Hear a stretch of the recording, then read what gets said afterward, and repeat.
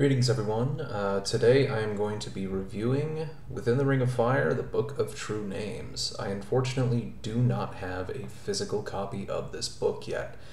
However, I do have a great deal of experience with it. I did the final round of proofreading on it, and I also, before it was released, obviously, and I have a PDF copy that I have used extensively in my games.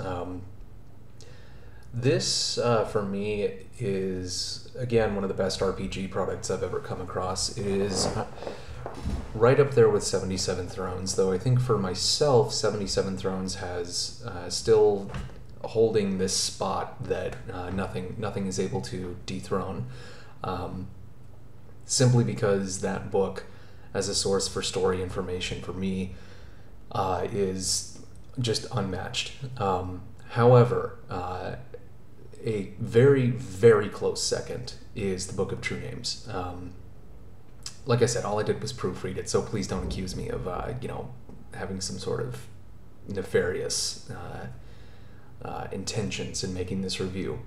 The book itself is the best one in terms of its production quality in the entire Within the Ring of Fire line.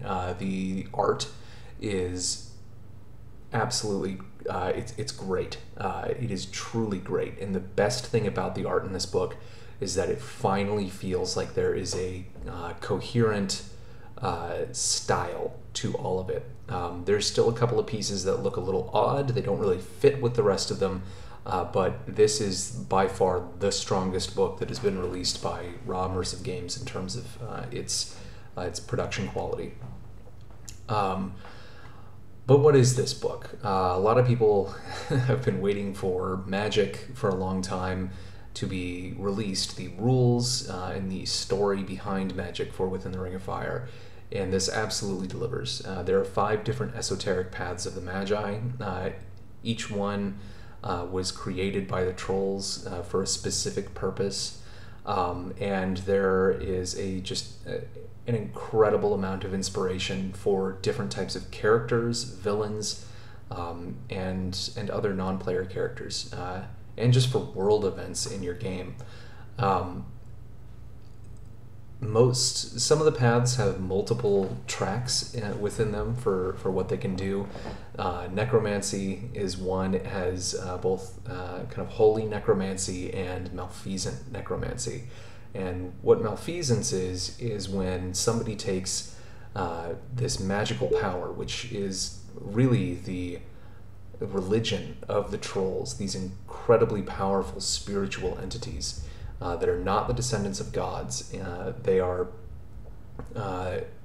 what some would say the true benefactors and protectors of Kavega Thale.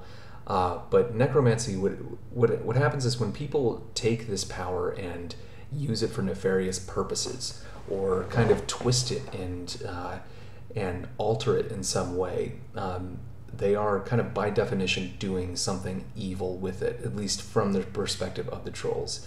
So with holy necromancy, it's a lot different than other games that I've seen. It's some of it has to do with preserving the spirits of the dead, stopping them from entering this unnatural cycle of reincarnation, and preserving their souls and their knowledge. Whereas malfeasant necromancy is a little bit more akin to what you would see in a traditional RPG, where people are raising kind of zombies and things like this, and using it for these kind of selfish and evil purposes. It's really, really cool. Not every path within the book has a true malfeasant track to it, but malfeasance is a trait that you can acquire just by misusing magic, by using it for purposes that are counter to the kind of core principles of it. It's really, really cool, and gaining malfeasance, it gives you power to an extent. Because you can do these things that no one else can do, but at the same time it creates enemies for you. The Trolls can smell and see the taint of malfeasance on others, so if you are ever to encounter any one of these great spiritual entities, then you are in for some big, big trouble. Uh, each of these paths, like I said, provides ample inspiration for different characters. It's amazing, and it really kind of fleshes out an area of the game that seemed to be lacking for a long time. But what this book really is, beyond that, is a vast expansion of this world. We've had, 50 or 60 races, at our fingertips for a long time, but now you've got something like 40 or 50 different spirits, types of spirits, and inspiration for creating your own spirits. And these spirits are the servitors of the gods, of the trolls, of the elder creators. They are really, really fantastic. There are some truly scary ones in there. And it finally feels with this book that this world is complete. And I know Ander has a lot more content planned for this game. I think the next book, I'm not sure which one's actually coming out next, but he's been working for a long time on Here Be Dragons, which will go on to really expand on the different types of dragons, the different broods and whatnot, which I am patiently waiting for. But you finally get lore on the trolls, the different types of trolls, really what they're what they appear like, but what their power level is, and how you can integrate them into your story. It goes over, the lowest level spirits, things that are, that could be just like an orb of light, all the way through these vastly powerful spiritual entities known as the Jotun, or the Giants. And if you are subscribed to my channel, right now we are playing Within the Ring of Fire Hell and Back Season 2, and in that the player characters are all, not player characters, the catalysts are all playing giants. And each giant shares an aspect of the Elder Creator that created it. They report directly to the Elder Creators. In some cases, there are many of these giants, and others, like with the Servants of Morgul, the Fire Giants, there are only 1,000 of them. That is a hard limit on the number of giants that it can ever be. And they can be killed, and new giants can be created. They are immensely powerful. And what I think is kind of the most interesting about this book, besides providing just this incredible wealth of information and inspiration, and really giving you, like, when in 77 Thrones, when under each god and elder creator's listing, it tells you what their servants are. It lists what they are, but we had no idea. It was a lot like reading Saga Book and referencing, things like Chthons and Nixads and all of these other creations of Ander Wood. And we didn't know what they were. And that was kind of frustrating. It was much less frustrating in 77 Thrones, because in my opinion, you didn't need to really know what their servants were. That book, what was important to me was the relationships between the gods. In this one, you get everything. There's, I think, no stone that has been left unturned in this book, and this is a book that, since I've read it, I have used pretty much for every single session that I've had. It also goes over the kind of creation and system for magical items and magical potions and other things of that sort, magical armor. And it's a lot more interesting than in your standard fantasy game, because these aren't just things that have been, enchanted by magic or whatnot. It literally comes down to the idea that in order for a weapon to be considered magical or spiritually empowered, enchanted, what it means is that a summoner, one of the, a follower of one of the 5 esoteric paths of the Magi, has either convinced a spirit of a various level of power to inhabit an item and kind of grant these extra abilities, has either tricked one into being there or has forced one into being there. And each spirit level, there are kind of 4 levels, 4 tiers to the spirits. Once you get to the 5th tier, now you're in the territory of gods and divinities. But each one, levels 1 through 4, the way that these items are presented, it is not a chapter on items. What it is each entry for each spirit will give you a listing of ideas and inspiration for different things that a spirit bound to an item could do, whether it's through draughts or drafts, I'm not sure how it's pronounced, like with many things and within the Ring of Fire, or these kind of these elixirs and potions that a spirit has been bound to, and those have their own effects. What imbuing this spirit into armor would do for you, or into a weapon, the kind of bonuses and whatnot. But what is not important about this is the stats and what they can do for you. Those are cool and interesting, but what is truly interesting about this is that they have each item, whether it is a potion, armor, weapon, a crown, a ring, whatever it is, a fork, whatever it is, has a story. Every single one. Because magic is not something that is really commonplace. You don't just have summoners running around. There are no shops that are selling magic potions and all this shit. For a spirit to have been bound to an item, there is a specific story behind that, and it's your job as a player or as a flame tender to come up with that. And that's something that absolutely floors me about this game, is that every single aspect has always been geared toward creating a cooler and better story. And on this count, the magic item system is just amazing. There's no such thing as a +1 sword. There's nothing like that. Because the spirit is a living entity within that object, and if you abuse it, it can turn against you, or it can aid you if you have good relations with it. But when you get to like the 4th tier of the spirit level, these are spirits that would never, ever have agreed to bind themselves into an earthly prison. A flesh prison, because spirit in the world of Kavega Thale is what is most real.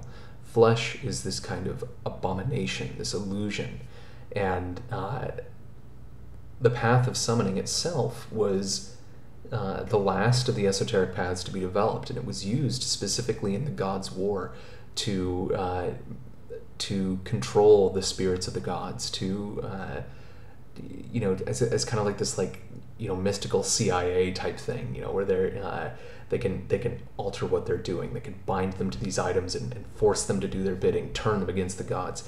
It's awesome. It's super rad. And like I said, it gives you ideas for stories, and it's just it's nightmare fuel for your players, especially if they're playing spirits, as my players found out in our first session. Additionally, there are different types of magical items that are called relics, and relics are not items that have spirits bound to them, but are items that have been imbued with power from the gods or the elder creators, and these are truly, truly rare. And the examples that they have are brilliant. They have such cool backstories, and they do really, really incredible things. And I think the best way to play with these things is also to, if you have one of these things, the consequences of wielding it and of even having it are going to be earth-shattering. Simply because there's going to be, whatever the story is behind it, simply possessing one of these things will create natural foes and enemies for you, people who want to destroy you, who want revenge, who want to destroy something they consider unholy. It's really, really brilliant. And I mean, every type of spirit you could imagine is represented in this book. The hierarchy of angels is in there, so you know who Hio has many names as servants are, Pelgan's servants, those who served Ahura Mazda, and all of these different things. All of the spirits, that were created by like Mool and whatnot. You have different types of golems, which are basically these automata, or not even really automata, but these earthly prisons that have spirits imbued into them, or have a consciousness slightly awakened within them. They're truly terrifying, and this is also, all of this is nightmare fuel for your players again, because there is just an incredible array of new antagonists you can create with it. And beyond that, what's really interesting is that there are playable spirits, different types of spirits you can play, and the ones that are primarily listed are giants, and each of the different types of giants is explicitly playable. I really think that you could take any spirit in this book almost, and make a catalyst out of it, and have a blast. It would take some tweaking and some work with the Flame Tender to make it work, but it's incredible. I mean, it says really that, you know, giants are the only appropriate species to play, especially at that spirit level. And there's some reason to go along with that, but there's also the trolls. The trolls, which we've all been waiting for to learn more about, are all here, each different type. And I understand why it's not recommended to play trolls, because if you have, you know, the equivalent IQ of 5,000 or something, you know, something ridiculous, something that we can't even possibly comprehend, it would be very difficult to roleplay an entity like that. But if you have strong players, I think you could make it work.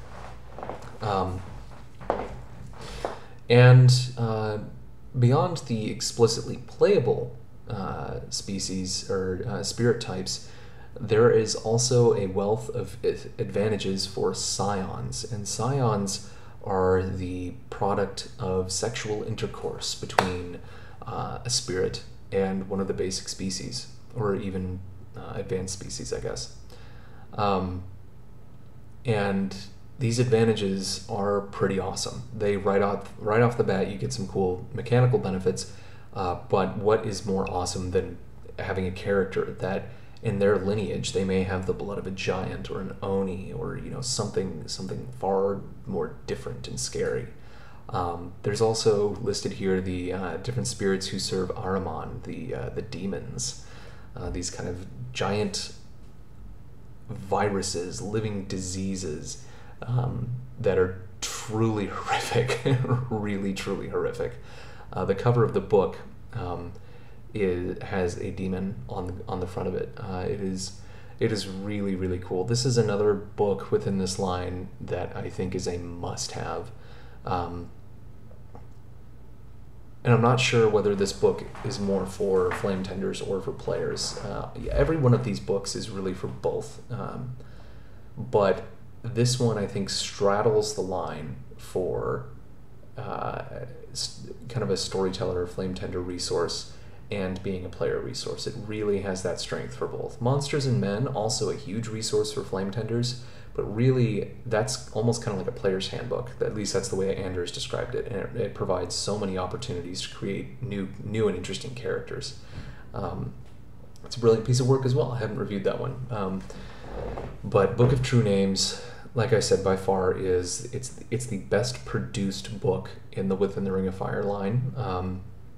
They've gotten better every single time, and with the cohesive art style, with the just unbelievable amount of inspiration and really tying this world together. It's an incredible book, and it's definitely worth your time and money. Like I said, I've used it for almost every single session that I've played since I got my hands on that original Word document before it was released in PDF form. And I will continue to use it. I will have to lean on it a lot now that my players are playing spirits. They're playing giants, which are immensely powerful, and coming up with challenges for them is going to be kind of difficult, I think. But it's an amazing piece of work, and I definitely think you should take a look at it.